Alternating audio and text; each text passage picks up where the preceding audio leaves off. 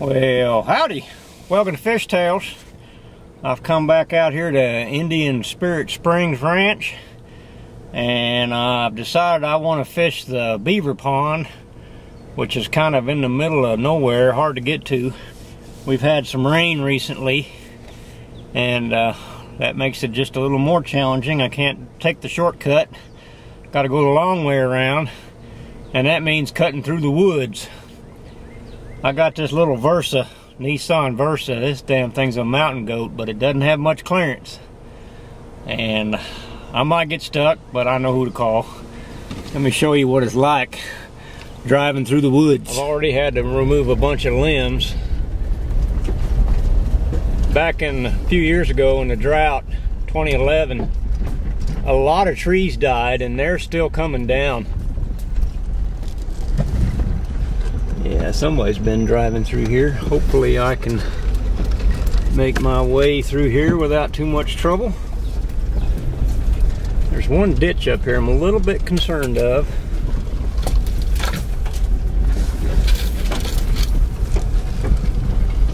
I really need to get my truck, or I do have a four-wheel drive Jeep. It's my wife's car, Jeep Patriot. Alright, well here's the little ditch right up here.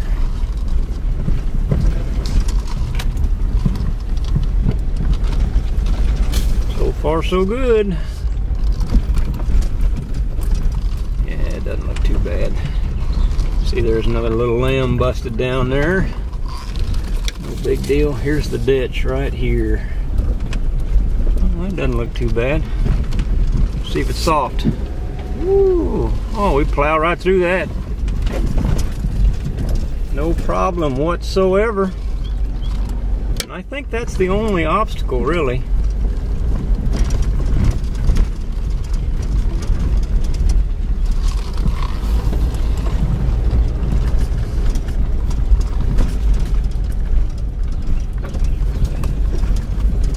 There we go.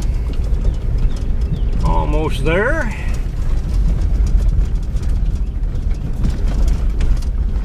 I have not fished this pond from a boat yet, and you really need a boat to get at the parts of the, or to be able to fish it the way you would need to catch any fish. So I'm very hopeful. I think we have nearly a full moon tonight too. Full moon was 2 days ago, so it'll come up late. See, there you go. Doesn't that look fishy?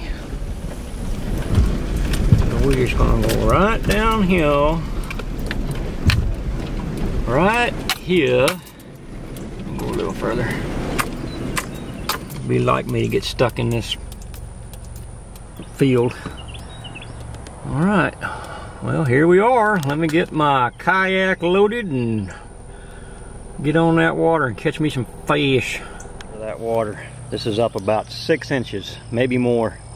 Probably more like a foot higher than it was last time I was here. Nice and clear. I can really see through it with my polarized glasses. I'll bet you I catch some fish, and ain't nobody been fishing this pond. This is hard to get to. In 2010, in the fall of 2010, I moved 200 adult bass into this lake. For some reason, it didn't have any fish in it at all. It had a bunch of bait fish, but that was about it. Let me go look at the other pond.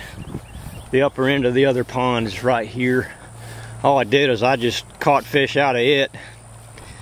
I'd paddle up into the upper end of this lake, the big lake, and then come up a trail and just dump them right into this one. I did that. 200 fish, mostly bass, and a few crappie, and apparently the crappie are in here too. This is, like I said, this lake is hard to fish from the shore. Matter of fact, it's might as well be impossible. But the big lake is just right down here. Even the trails are gone. It used to be a trail. Oh, look at the flowers. Those are summertime flowers right there. Beautiful. See that, boy, doesn't that look good? That's just big enough for one person. I can fish that and you can see through the water. Ooh, that's gonna be good fishing.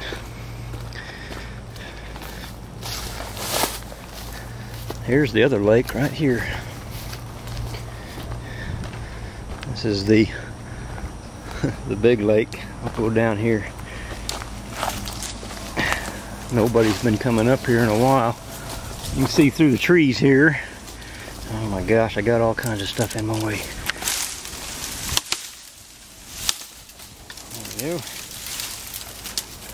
There you go. You can see the upper lake there. That's as much as I can see of it. See, I would just catch fish out of that lake and paddle all the way up in the upper end as far as I could. Come up this trail and dropped them into here. Had a wire basket that I kept using. I did that from about October through January, February, and then the drought started. All these ponds went way down in 2011. This one held a lot of water. It didn't go down like the rest of them, and it didn't roll. So those fish that I had put in there probably spawned that spring in 2011 and have spawned ever since then. So there's a lot of fish in here now. A lot of very good bass. I'm hoping to see a few of them today. All right, well, let's get busy. Let's get that kayak in the water. This is exciting. Oh, see, there's something moving water right there. They're hanging in on the bank real tight. Oh, this is gonna be fun. All right, hang on, let me cut this thing off and I'll get my boat in the water and get started.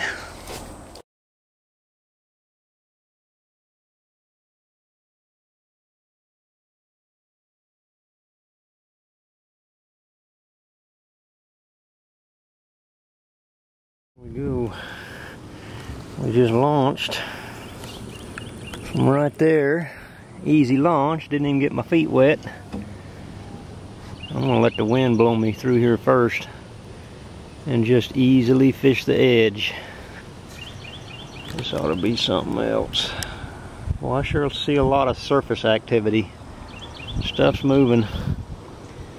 May not do real well to start out because it's still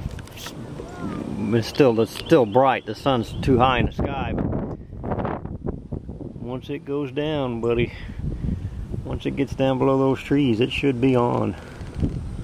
We'll see what happens. It's gonna be fun. Going into the swampy area. There's probably not much back here. This is a little too weed choked, but that's fine. As part of the pond, this becomes the rookery. This becomes where all the little fish grow. They can get fairly well protected in here. There is some clear spots where it's not completely covered in weeds. I switched to a spinnerbait for the moment. I'm gonna fish with a spinnerbait until get a little closer to dark. Plus, because I've never fished this. See, that's a nice open spot there. Might be a bass or two hanging out.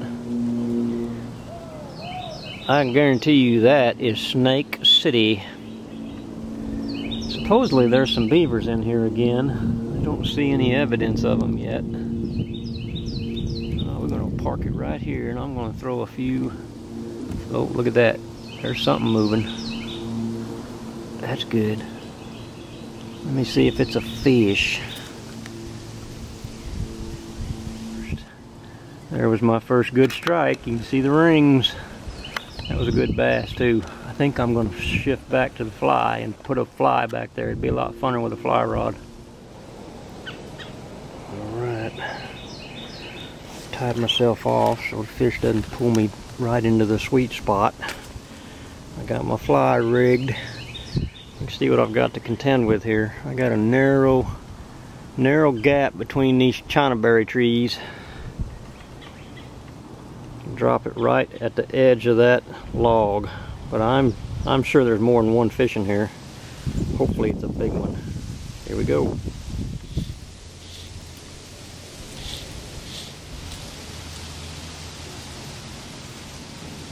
I'm stomp on it. Oh, you can get it.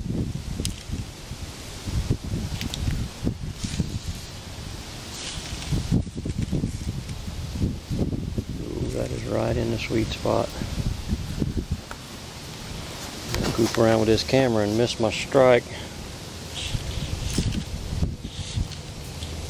I'll put it just a little further back there. Whoa. That is right where that fish just laid it.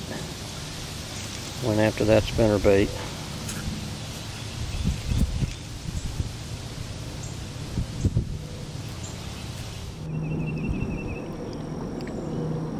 Doesn't take long to paddle clear across this pond.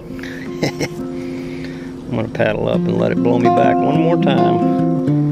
I'm gonna throw a spinnerbait. See if I can't catch anything, then we should be about the special time for the fly rod.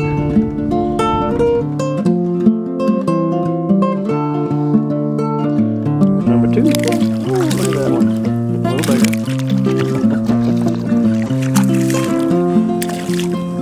I want to catch a couple more with this spinnerbait before I change back to the fly. Got me a good fish now. Oh, Lord. Nice fish. Nice fish. That's probably one I put in here. Come here. Come here. Oh yeah. There you go. I like that one. Nice little 3-pound fish, probably 2.5 pounds. That's why I do. Nice one no matter how you look at it.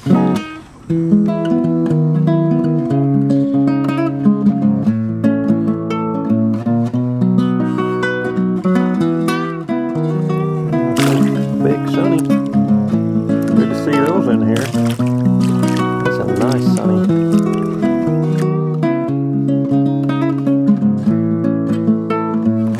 Bass on the popper.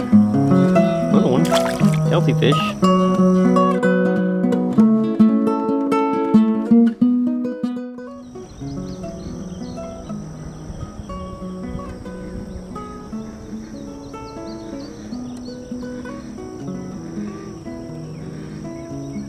That's a big old bullfrog. Oh look, I got something moving over here. See it moving that water?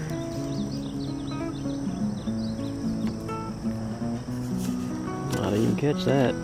Another one moving over here. I think I'm gonna switch to my big fly rod with a bigger froggy fly. We're getting real close to that magical time. These little fish are fun, but the big ones are a blast.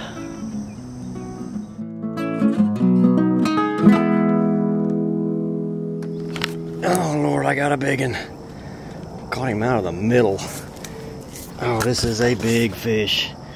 Watch him come up, watch him. This is a big one. This is a 6-pounder probably. Oh, look at that one. Oh, stay down, big girl. There you go. That's a nice fish.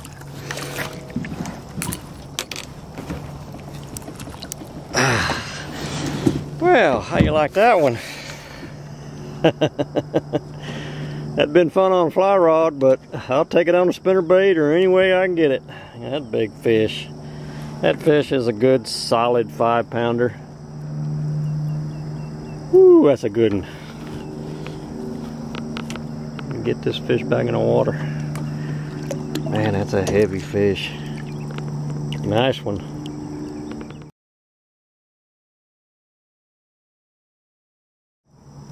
Look at that big girl.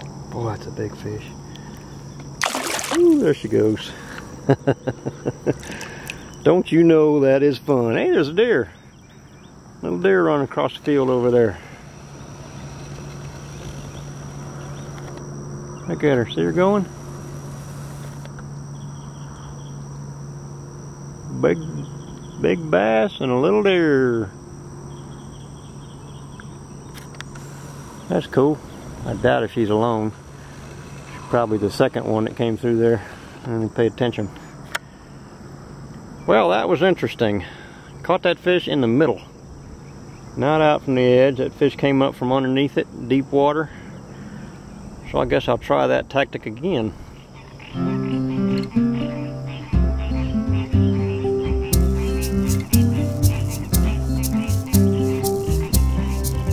Magic time has arrived. I'm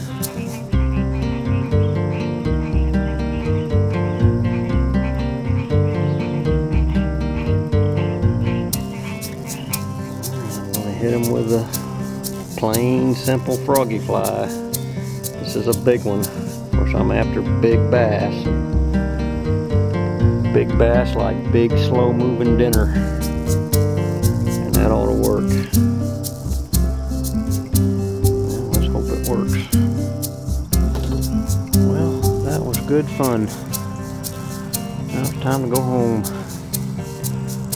Probably need to have them mow this if they've got time. Just this little spot right here. It is kind of tall. You know what they say, snake in the grass. And getting out of this boat, of course. Gets harder every year I get a little older. That's after sitting in it for a while. Leaning back like this, it's not easy to get out. Didn't use too many flies. Didn't do too good on the fly. Did okay, but the two bigger bass were caught on a spinnerbait. Pretty typical, I guess. Well, that's a heck of a pond, though. Heck of a nice little lake.